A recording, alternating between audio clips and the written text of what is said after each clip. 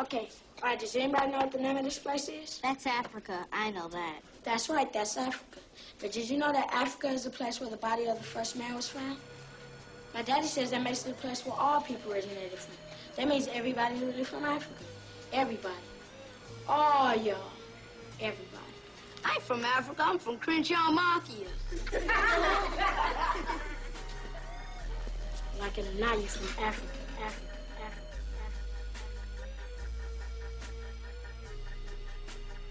Some people say, you know, our children are struggling. Many are, you know, killing each other. How is history important? How will it help them? Sometimes they ask this question, but you know. Oh, go ahead. Here's a simple answer. This is my philosophy of history, and I say this again and again and again.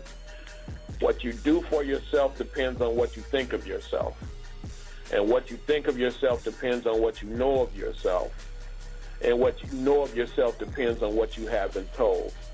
So if you are told 24/7 from cradle to grave that you come from nothing, that you don't have a history, or that your history begins in a jungle or with slavery or on a plantation, you'll act that out.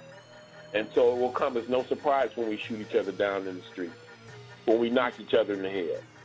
You know, when the N-word and the B-word roll so easily off our tongues, when we have disrespect for the black woman, when your pants sag down to your ankles. If you are told you are nothing, this should not surprise anybody. But if you are told that you come from greatness, if you are told that you brought humanity to the world, culture to the world, civilization to the world, that you always resisted enslavement, that divinity, that royalty runs through your veins, you will act that out too.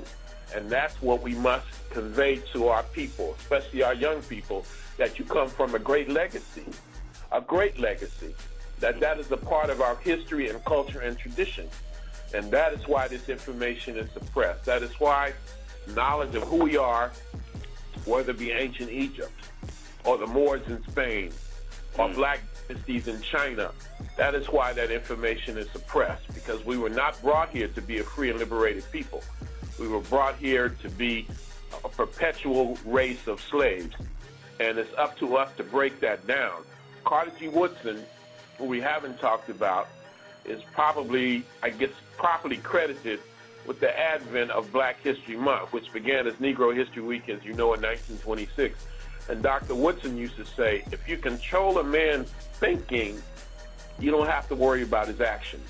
And that's the issue. Our thinking is controlled by people who do not have our best interests at heart. So it's up to us to break that psychological chain. Wow.